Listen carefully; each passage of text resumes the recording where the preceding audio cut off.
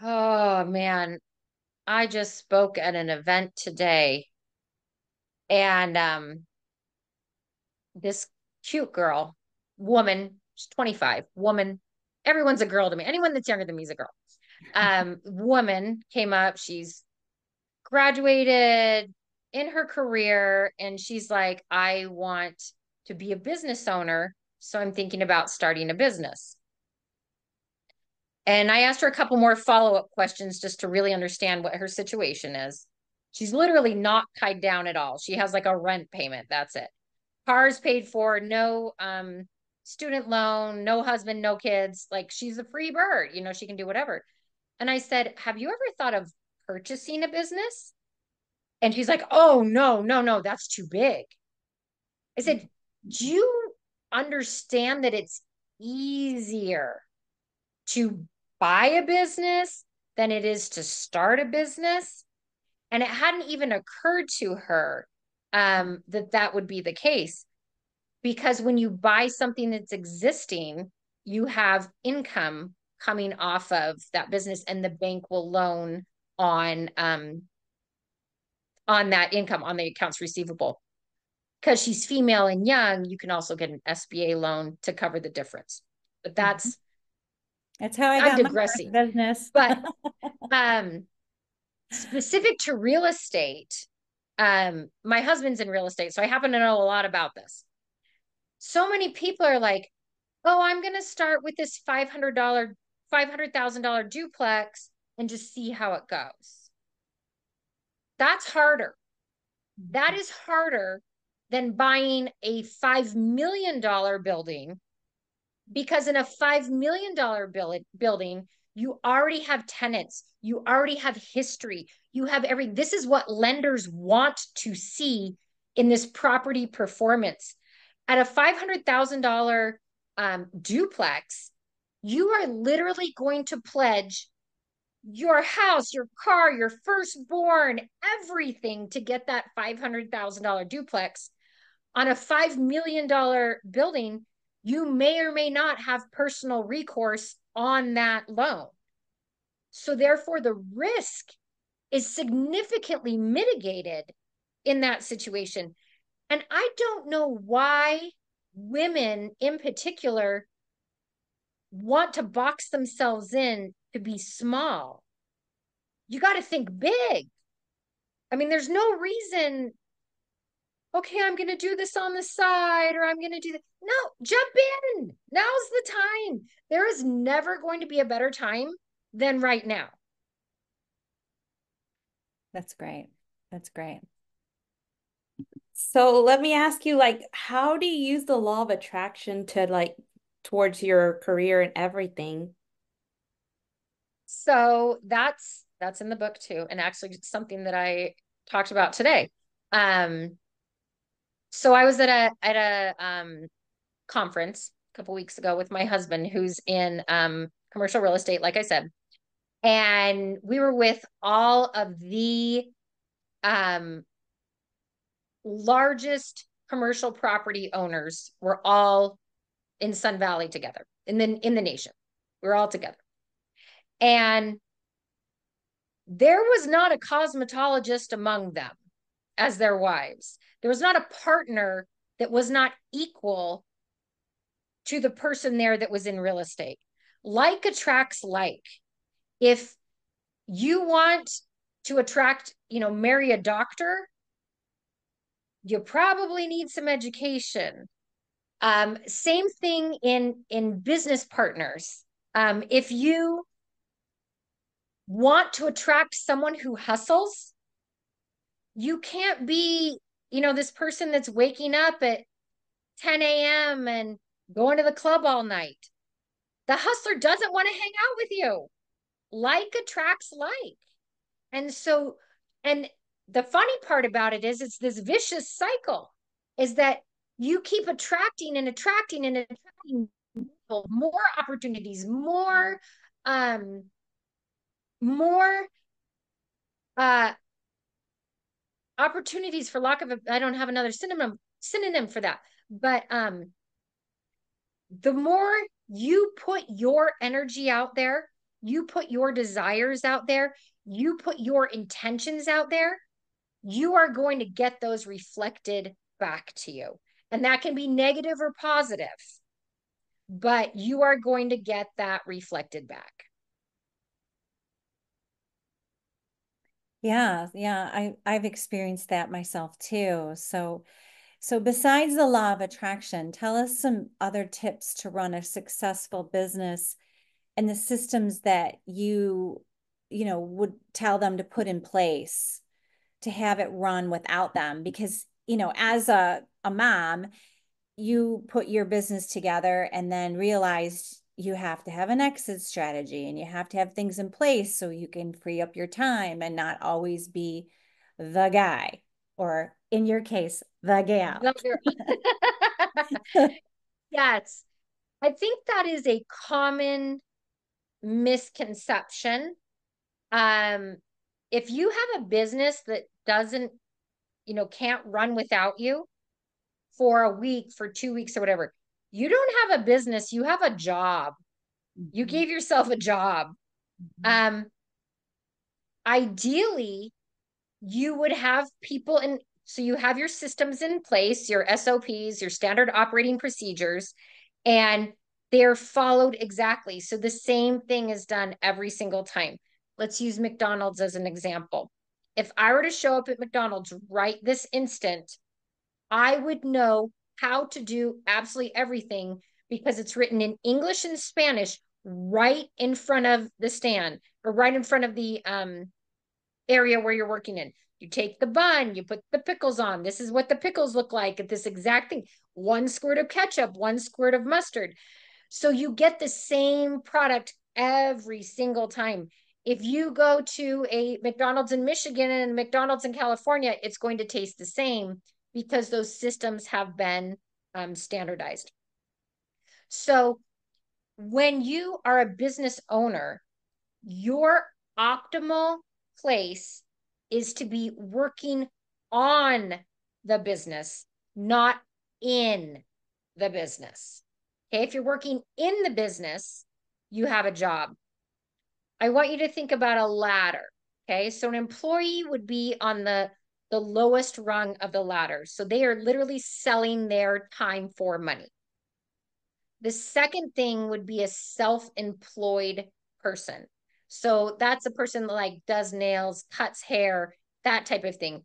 So like if my hair girl broke her hand, she'd be out of business. Okay. The next level is a business owner. Okay. So if you, excuse me, business operator. So that is you working in the business. That is you taking phone calls, you taking out the trash, that type of thing. Now, there is a time and a season for that. Let me just tell you, I have taken out a lot of trash. I have pulled a lot of, overnighters. I have slept in my office. There is a time and a season for that. But ideally, you want to get away from that by putting your systems in place. So then the next level would be a business owner. Okay, so that is someone who works on the business, not in the business. So you are the big picture thinker. You are exit strategy. You are the 10-year goals. You are the 3-year picture, the 90-day rocks. You are giving that direction. You are George Washington crossing the Delaware, pointing the way. Then the top level is an investor. And massive capital is the perfect example of this. So Warren Buffett is the largest shareholder in Coca-Cola. Does he show up to Coca-Cola every day? No, he does not. He invests the money and Coca-Cola does the work for him. Same thing with real estate, same thing with actually any other industry. The investor is the highest level. So you are not selling your time for money. You are selling your money for time. So what I mean by that is you are buying back your time. You don't, I'm not punching a clock. I am buying back my time with my family. I'm able to go on 1 month trips. I'm able to do all of these different things because I'm at the investor level. I'm not at the employee level. I'm not running my business day to day. You're above that. That's great. Yeah, that's amazing. Time is so important. So I know it's getting close to the time. So, Heather, what does she build, she owns, she invests mean to you? Such a good question. I have two daughters, and you really need to rely on yourself. You cannot, gone are the days where it's like, okay, you get married and you have a white picket fence and live happily ever after, and you're this stay-at-home mom, and it's all rainbows and gumdrops, and that doesn't exist. Um, you get out of it what you put into it. And I think that women, number one, having a seat at the table is extremely important. And if there is not room at that table, you make yourself a seat at that table. You scooch in. And then number two, to be in charge, to be empowered. Do you know how empowering it is to have your own money and to have your own investment strategies and to have your own thing going on where you don't have to ask permission to do this, or, oh, I need some more money for that. It's a level of confidence. And again, going back to that law of attraction, you are going to attract people that are in the same mindset that you are. You are going to attract those winners, those investors, and it's just going to spiral up. It's just going to get better. Now, the exact opposite is true too. If you're have a job and you're like, okay, well, I guess this is it for the rest of my life, you are going to find that all the people that you hang out with, you're going to be spiraling down. You're going to be trading your time for money for the rest of your life. So in order to take control of that and make your trajectory go up and to the left, you need to invest. And so I think this is such a needed platform, and kudos to you guys for putting this together.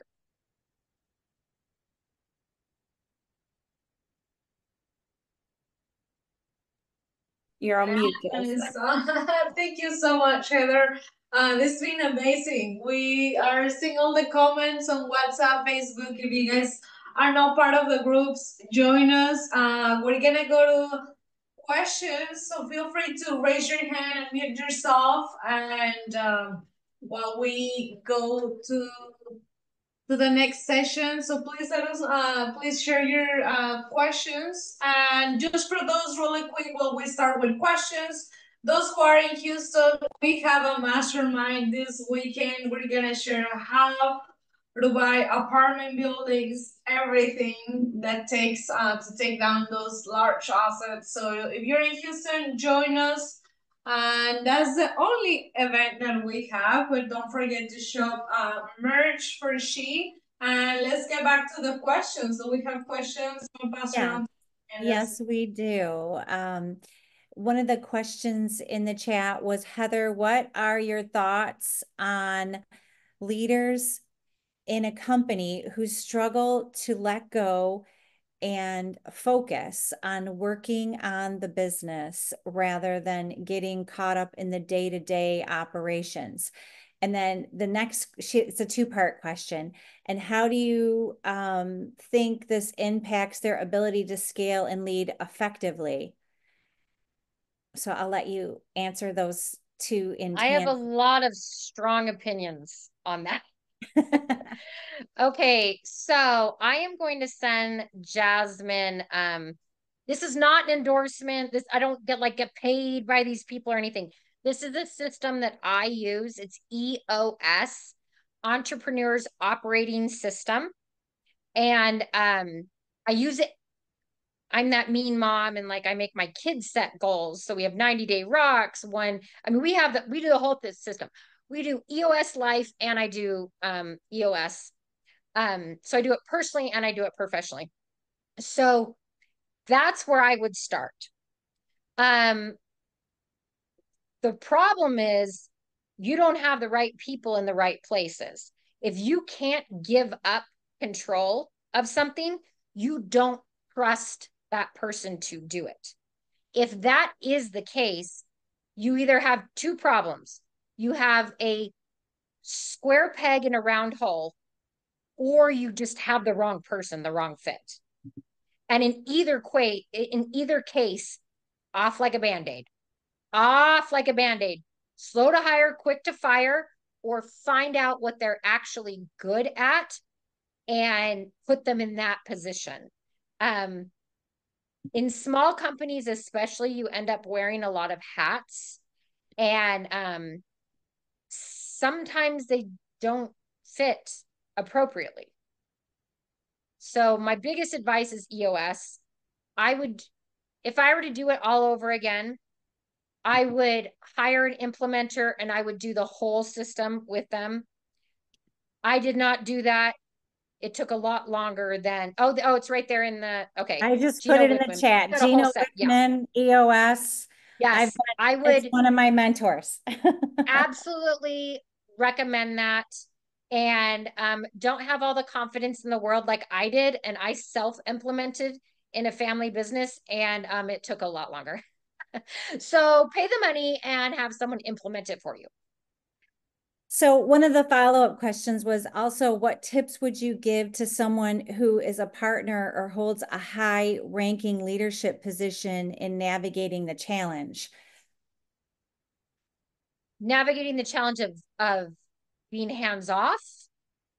Yeah, I think from it sounds like the partner, there's two people in a partnership, and take yourself off mute if you want to clarify what I'm reading here. But yeah, it sounds like they're trying to get to how one partner handles another one who isn't willing to make the decision to move from the day-to-day to the strategy. Now, I don't know anything about this partner. It could be a family member. It could be, a childhood friend, whatever, that type of thing. You can only control yourself. So you've got a couple options. Number one would be the old, Solomon, split it down the middle and go your separate ways, have them absorb you, or work together. I mean, you really have, I guess, three options. So split it. Either you buy out the partner buys out you, or you learn to work together. And if you learn to work together, I would highly recommend some sort of consultant or an outside person coming in and working on that relationship prior to having these succession plannings. Let me give you an example. So as was stated, I own the company with three of my brothers. And three of us are married, have kids, bunch of stuff going on, this, that, the other, it's just life's crazy right now. And then I have one brother who is single. And when we're talking about succession planning, he also has severe anxiety, like diagnosed severe anxiety. And when we talk about succession planning, I mean, my other two brothers and I are like, great, this is going to be fabulous. Here's our 5-year goal. Here's our 10-year. Here, when someone comes to us with this number, no matter what, we are out, we are done. We have so many different things on our plate. This would be great. And my older brother's entire identity is wrapped up in this business. All of his best friends work there. He gets the accolades. He has nothing else. He doesn't have a girlfriend. He's just this single guy. And we have to take that into account. So like I said, fostering my family relationships is my number two. And we had an offer on the business, one of our companies, a couple years ago. And I was like, sell, done. I'm going to go hop into this. We're going to do, I mean, I had the money spent. Let me just tell you, like, I was done. And we had to take a step back, and he was having a severe, I would call it a prolonged panic attack, because it wasn't just like a day, it was like 2 months. Like, we couldn't get him under control. And we had to decide as a family, should we keep in conversation or keep my brother alive? There were two choices to go down.